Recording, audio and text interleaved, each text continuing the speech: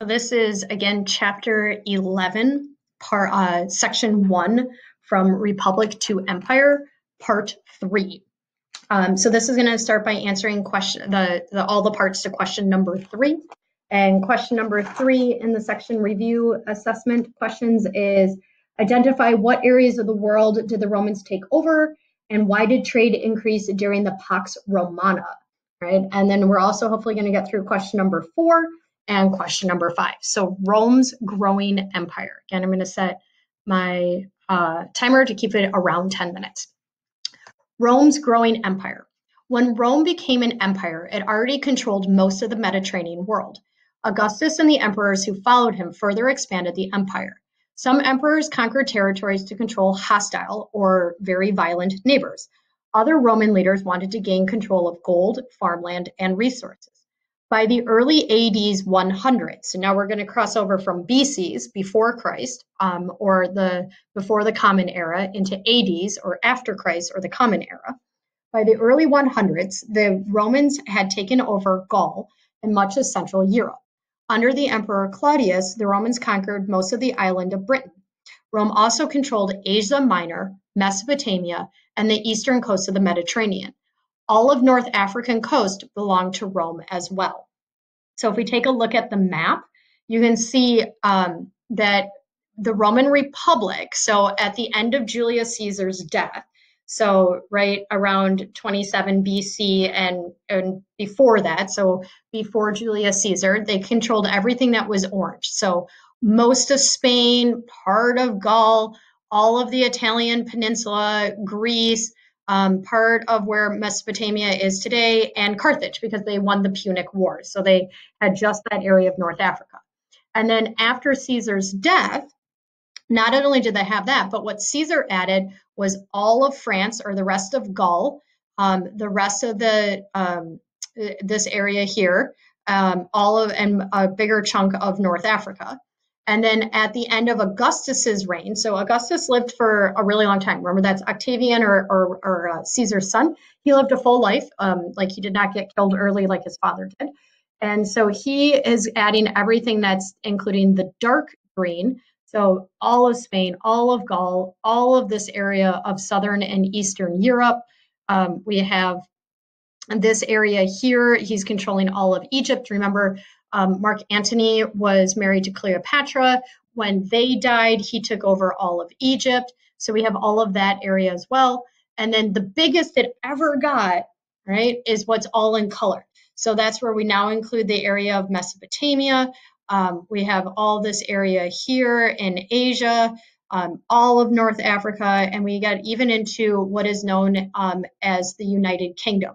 So this up here that's I don't know, what is that, brown or tan, this is Scotland and this is Ireland. So they don't get over there, but they get most of Great Britain. So what is known today as England is as far north as they got. They also are on the Rhine River, so this is what is present day Germany, so they get up that far as well. So they're all over the place. So that answers question 2A, where did they get to? So they included the island of Britain. They also controlled Asia Minor, Mesopotamia, the eastern coast of the Mediterranean, all of North Africa, all of the Mediterranean Sea area, France and Spain. All right, continuing on.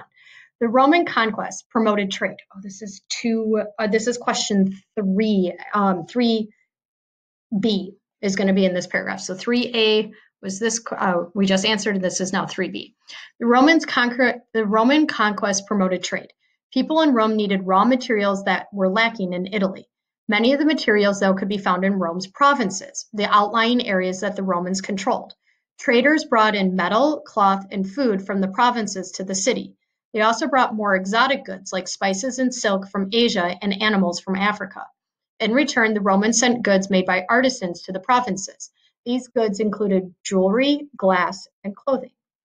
To pay for their trade goods, Romans used currency or money. They traded coins made out of gold and silver for the items they wanted. These coins allowed the Romans to trade with people even if they had no items their trade partners wanted. Nearly everyone accepted Roman coins, which helped trade grow even more.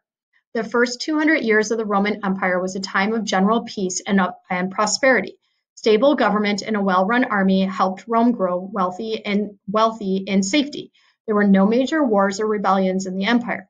We call this peaceful period the Pax Romana, or the Roman peace. It lasted until the 180s AD. So for 200 years, so that's a lot of different people coming over and taking care of the government. Most people are living 80 years or so, or the most, between about the same lifespan that we have today, a little shorter, but not by a whole lot. So you have several different people and different generations that are ruling Rome, but there's no major war, there's no major crises. It's not like the end of the Republic where there's rioting and there's fighting everywhere and there's civil wars all the time. It's really, really stable. And so it's known as the Pax Romana. During the Pax Romana, the empire's population grew. Trade increased, making many Romans wealthy. As a result of these changes, the quality of life improved for people of Rome and its provinces. Reading check, identifying cause and effect. How did Rome's territories' expansions affect trade? Well, as Rome traded more and covered more and more land, they had more and more things that they could trade. And because they used coins, you didn't have to have a product necessarily that you were selling that the person that needed to get. So you could just use money like we do today. You don't have a service that the person needs, but you need their product. You can just give them coins, and they were accepted all throughout the known world. So we have, let me see if I can find what the book says, the reading check. With expansion, the population grew, increasing trade. So as there were more people and more area, there was more trade. Right? So pretty simple. All right, Rome's accomplishments. This is going to help with question 4 and question number 5. Okay. The Romans made lasting achievements in science, engineering, architecture, art. In addition, Rome's literary tradition and legal system remain influential today, or we still use it today. Science and engineering. The Romans took a practical approach to their study of science and engineering. Roman scientists wanted results that could benefit their society. They studied the stars to produce a calendar. They studied plants and animals to learn how to obtain better crops and meat. To improve health, Roman doctors studied the works of the Greeks. One great doctor in the empire was Gallian, who lived in the AD 100. He was a Greek surgeon who studied the body. Gallian described the valves of the heart and noted differences between arteries and veins. For centuries, doctors based their ideas on Gallian's teachings. The Romans practiced practical use of science can also be seen in their engineering. Romans were great builders. They developed new materials that helped the structures last.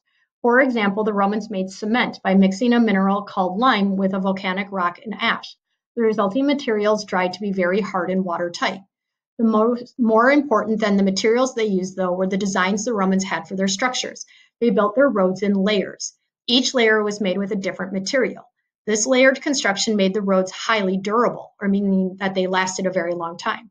Many Roman roads have not worn down even after centuries of traffic, and you can travel throughout Italy and still be traveling on roads that were originally made by the Romans. The Romans also created lasting structures by using arches. Because of its rounded shape, an arch can support much more weight than other shapes can. This strength has allowed many arched Roman bridges to last until present day. And some of those are still being used by like modern cars and things. The Romans also used arches in their aqueducts. An aqueduct is a raised channel used to carry water from mountains into cities. Because they crossed deep valleys, Roman aqueducts needed to be strong. Many still stand today. Roman builders also learned how to combine arches to create vaults. A vault is a set of arches that supports the roof of a building. The Romans used vaults to create huge open areas within buildings. So if we go back and take a look at the picture, you can see this is an example of not only an aqueduct that is traveling from the mountains into the city, but it's a series of arches that's all the way down that constructs it. And so it says the Romans were the first people to use a wide use of the arch. The photograph at the right shows a Roman aqueduct supported by hundreds of arches. Below is a drawing showing how Roman engineers build their tall and strong arches.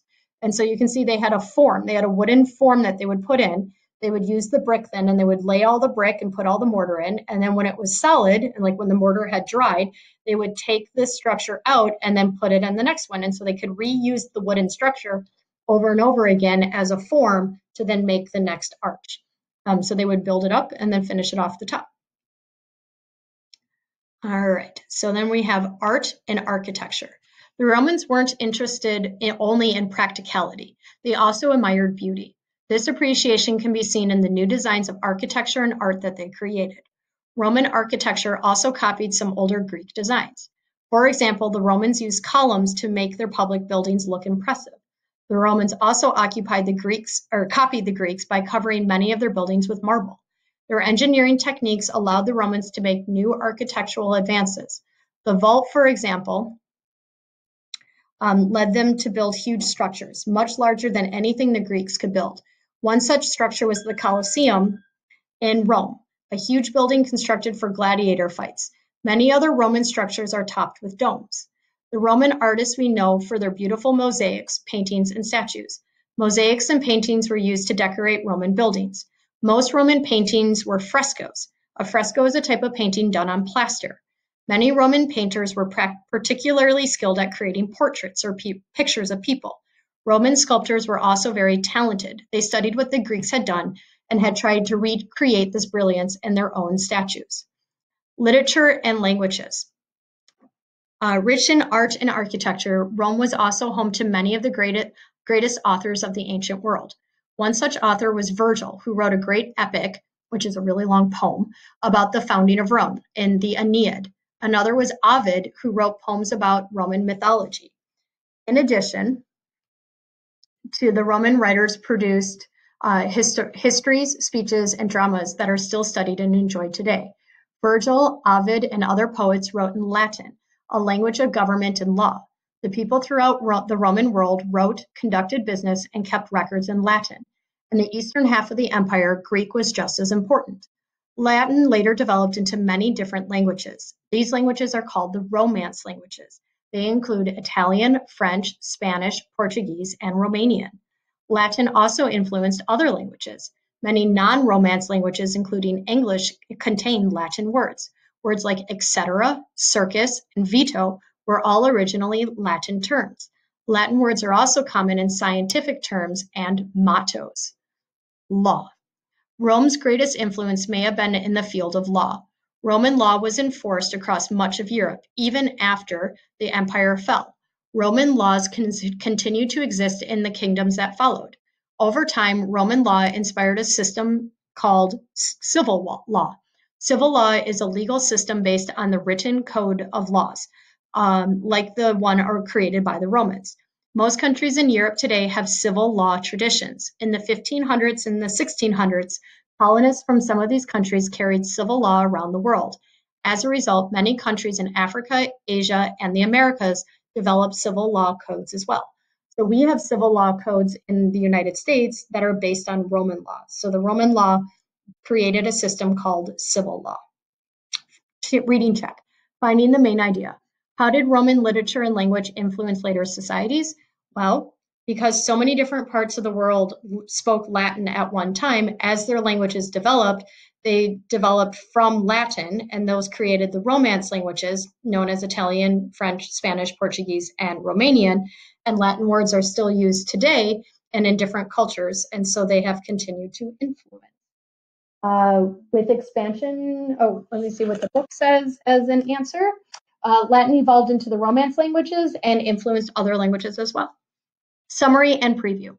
Augustus made the Roman Republic into an empire.